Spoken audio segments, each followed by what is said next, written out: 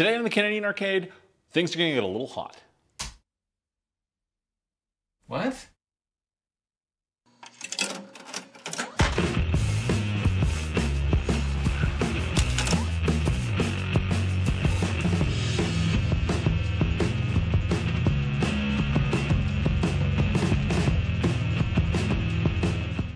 All right guys, welcome to another episode of the Canadian Arcade, and in this episode we're going to continue on our track and field restoration. Now, we have a few steps before we get ready for paint, so we're going to cover that in this episode. We're going to pull some bolts off the side, we're going to pull this old side art off because it's really damaged, and I've already got some fresh new reproduction stuff from Phoenix Arcade. We're going to do a little bit of work to the wood on the back, we got some bondo work on the front to do, and then we're going to clean it all up and get it prepped for the paint booth. So without any further ado, let's get to work.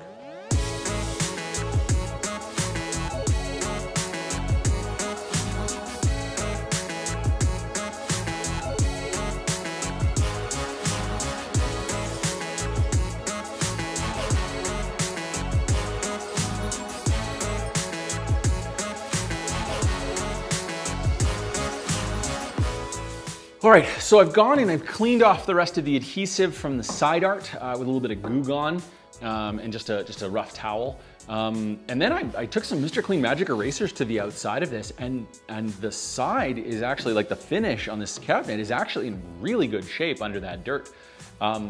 Cannot stress enough how awesome Mr. Clean Magic erasers are. So that's actually led me to kind of think about a couple of things here. First and foremost, I might not even refinish these sides. We'll take a look at the other side and we'll see how much damage is on there, because I know there's a couple of nicks. But this, makes me feel like I probably don't even need to paint these, which is, a nice feeling if I can save some money. One of the things that I've learned over the years with working on these games is the vast majority of people do not care about the tiny little things.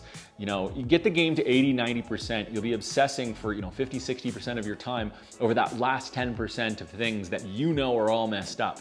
And I mean, that's okay. If that's the kind of person you are and you're a completionist and you want to get every little nook and cranny and every little tiny scratch, I mean, to get it back to museum showroom quality, even off the floor. I've got, my Make Tracks is a new old stock game. It's got like 300 plays on it. The thing came out of a crate basically and barely has a nick on it. But I mean, do it to the level that you want, but don't waste your time. Don't be afraid to change your mind and adjust your plans, especially if it can save you a ton of time and a ton of money. If a game is staying in your collection, like this one will be staying in my collection, you make it the choice. Are you gonna put it to 100% factory fresh and spend hours and hours on the tiniest little scratches here and there? Sure, go for it. But if not, and if it's just good enough, most people aren't gonna notice. I find that 80, 90%, 95% of people or 100% of non-collectors don't give a shit if there's a tiny little nick somewhere on the back. They won't care. They won't even notice. They'll be more amazed that you have a track and field cabinet than you have the perfect track and field cabinet. So a few blemishes, a few scrapes, those are okay. Yeah, spend more time focusing on the things that really matter, like the close-up stuff, like the control panels, the buttons, that kind of stuff. Spend your time on that. Anyway, I guess voice of reason from me, which is strange. I don't know how I'm the voice of reason for anything, but it is what it is. So yeah, anyway, so we're gonna flip this thing over. We're gonna take a look at what the other side looks like, and then we're gonna pull the side art off of that, clean it up as well, and kind of make a decision what we're gonna do with the rest of the white sides.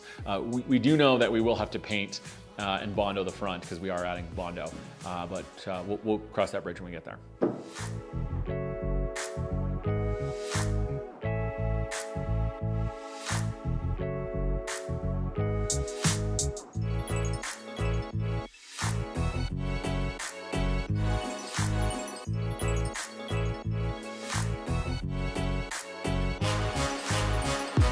Okay, so I've got this side completely clean, and really, this is the only nick in the entire side. I mean, there is one a little bit closer to the front over here, but it's minuscule. I might just touch that up with a little bit of white paint. But seeing how this is really the only piece that's scratched, and it's under the side art, I'm just gonna sand this down, and I'm gonna add a little bit of bondo to level it out and then give it another quick sand. And then that's it. I'm not gonna probably paint the sides. I say probably because I may still change my mind. But yeah, that's cool. All right, okay, we're gonna flip the cabinet over onto its back and we're gonna take a look at the front.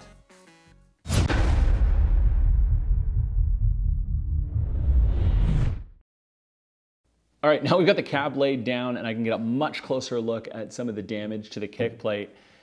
Yeah, this is gonna need some bondo and some sand, there's no question. We're definitely gonna be painting the blue because, I mean, it's all marked up. You can see there's black everywhere coming through, everywhere the blue's scratched off. We'll give it a light cleaning just to get some of the grime and dirt and crap off of it. And then I'm gonna hit it with some bondo to rebuild this corner and to fill these two holes where that stupid lock bar was, and maybe a couple of other marks like this one here. There's a couple of other nicks. But everything else should be pretty good, just to give it a light sanding after the bondo dries, and then we're basically gonna clean the inside of the cabinet and prep it for paint. So, cool. On with cleaning.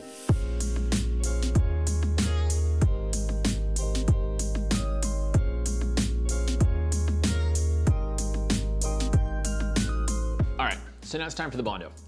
I have gone and fitted some wax paper around a piece of plywood, just a little strip of plywood. And I'm gonna use this kind of like as a form or a mold along the edge. I thought about just doing the chip here, but the rest of this edge is a little beaten up. So if I can, you know, if I'm bondoing this, I might as well do the whole thing. And plus putting this down and clamping it down with this, I was gonna have to, you know, clamp down that edge anyway. So this will just give me an excuse to do the whole thing. So we'll do that first, and then we'll move on and do these two lock bar holes. Now for those, I was gonna put some doweling in there and plug the wood up with some pieces of wooden doweling, but I don't have doweling to that size, and the hole's really not that big. I'm just gonna mask it off on the bottom with some tape so that the bondo doesn't fall all the way through, and then I'm just gonna fill it to the best with some bondo. Should be fairly easy. I've prepared much bigger holes in wood with that method, so.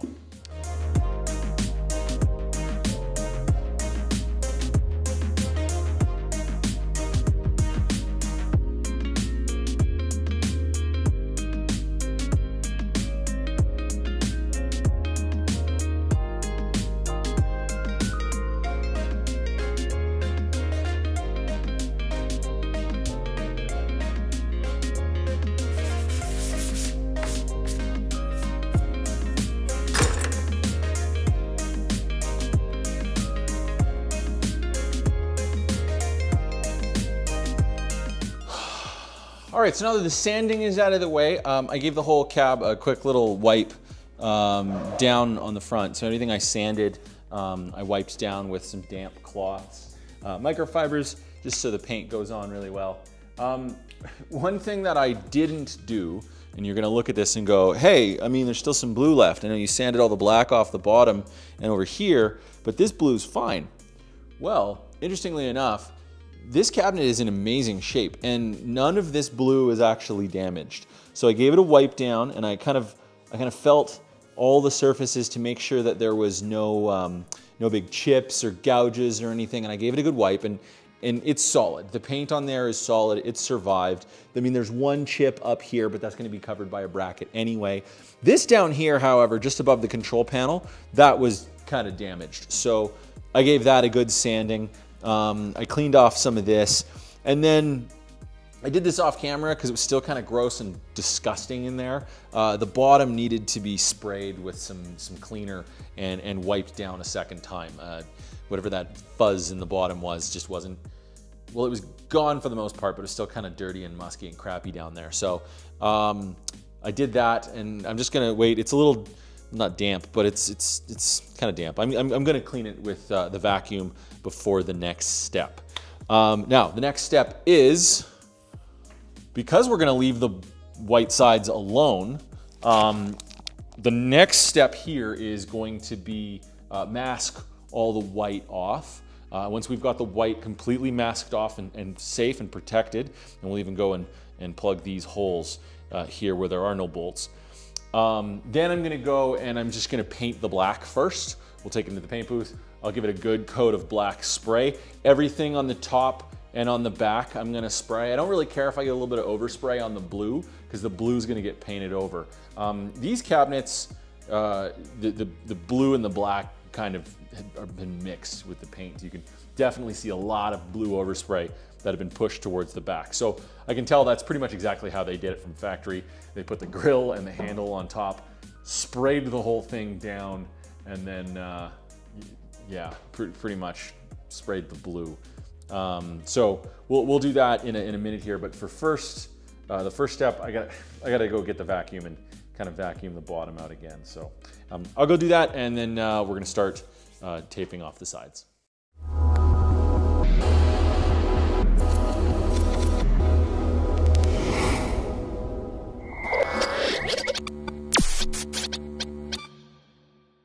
So this episode of the Canadian Arcade is actually sponsored by me. We know a lot of you guys out there are working on your own track and field restoration projects, and by far one of the hardest parts to find is the control panel. So I went ahead and reproduced them. We're doing both the button and the trackball version. They're steel, they're a perfect fit, and they're powder coated black. We're shipping worldwide, and if you'd like to find out more information about how to get one for yourself, go ahead and check out the information down below in the description. With that being said, let's get back to the video.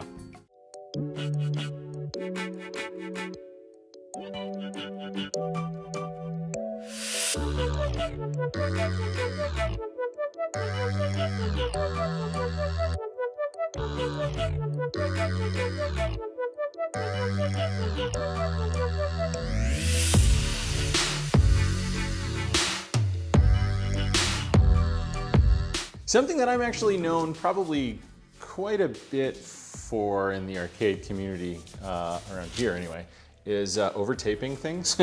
So I mean, I put a double border of tape around here just to seal it, because I wanted to seal the T-molding slot down, but then I wanted to fold it over, but then I wanted to give some space for this to grip. You know what, I'm just hedging my bets. Tape is cheap. Well, maybe not this blue stuff, but tape is relatively cheap. And if I can avoid wasting time and money with magic erasers afterwards on that white, I'm gonna be way happier. All right, well, she's ready to paint. I think I'm gonna go change into some painting clothes and then give it the first coat of black.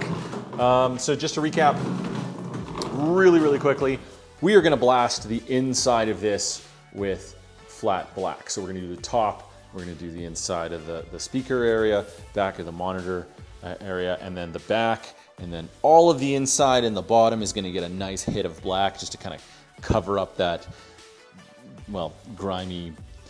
I tried to clean it the best I can, but it's getting black. Nobody will really ever see the inside of the cabinet, but I'll just feel better that it got a nice coat of paint inside. Not too terribly much, but we'll get that, especially the top. Like the top is just ratched. Like you can see where it started to, you know, it's just crap. Okay, so I'm gonna go change into some painting clothes, and we're gonna put the first coat of black on this thing. So, all right, let's get to it.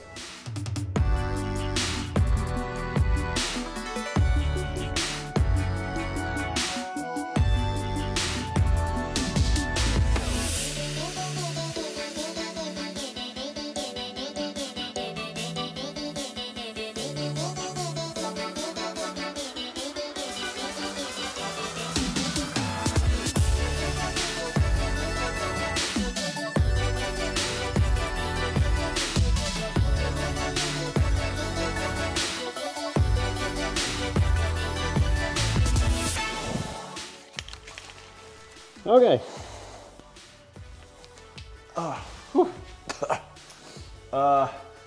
So that's gonna be it for the black.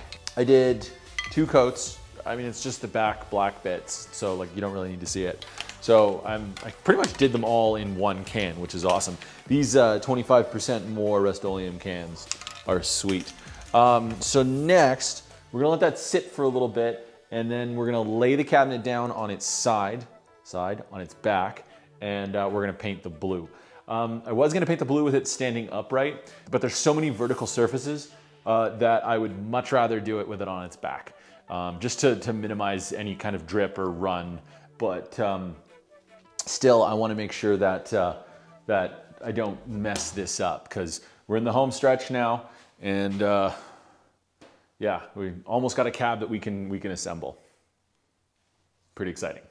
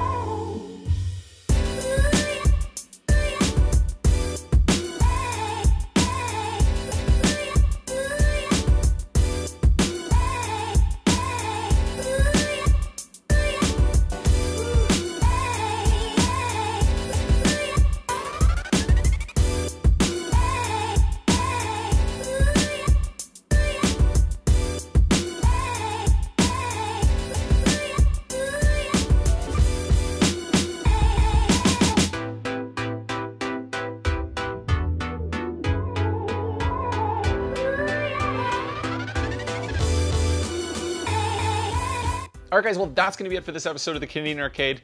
We've got the cabinet down here in the basement ready for reassembly. So next steps in a future episode, we'll put the T-molding on, we'll put the side art on, we'll do all of the installation of all the little metal bits, which we had powder coated, and we're gonna also do a high score saves kit on the PCB. If you don't wanna miss out on that, make sure you hit that subscribe button and also hit that little notification bell so you don't miss that episode. If you guys like this video, go ahead and give us a thumbs up. If you have any questions or comments, leave them down below in the comment section.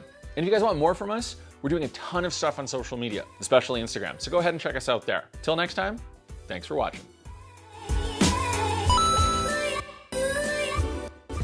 Hey Google, stop the music. Today on the Canadian Arcade, things are gonna get a little hot. You're very welcome. Chance. I didn't, sometimes I hate Google. Remember doing that from the reality TV show days. Every time there was an airplane that went over, we had to like halt filming so the sound guys didn't like lose their mind. And it's gone. Okay. This is way easier if it was on its side.